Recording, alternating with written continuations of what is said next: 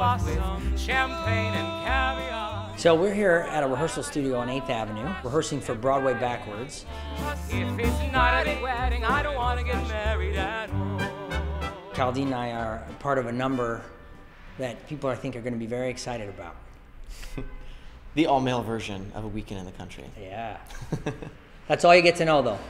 An all-male version of A Weekend in the Country, and it's going to be very exciting. Have you gone to the moon, or the corner saloon, or to Rackin' to well, oh well, where in hell can you be? We wanted to do a fundraiser for both Broadway Cares and the LGBT Community Center of New York.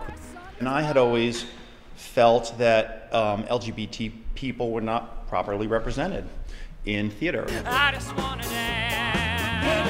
We create it, we go to it, we love it, we wear the cast album out, and we don't see ourselves.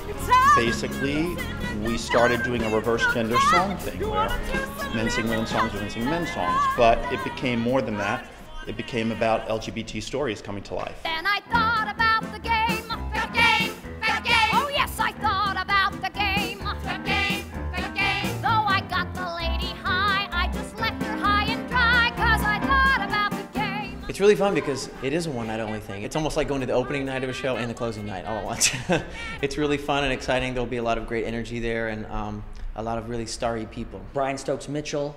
Estelle Parsons. Yes, Jan Maxwell, big Victor, fan of hers. Victor Garber. Victor Garber. Hello. Lynn Carreyrou, old school, classic, yes. Love it. Tony Sheldon. Tony Fabulous. Sheldon, come on. Caldine Massey. And I'm sure there'll be some surprises too that we don't even, or you don't even know about yet. So You'll just have to come. That's right.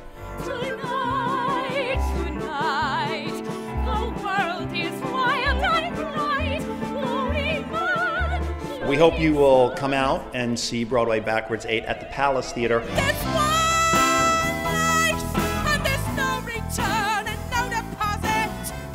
One life, so it's time to open up your closet. We have some of the most iconic musical theater songs being portrayed in a way that you will not believe. You do not want to miss this night. I am what? Hey. 1, 2, 3, 4.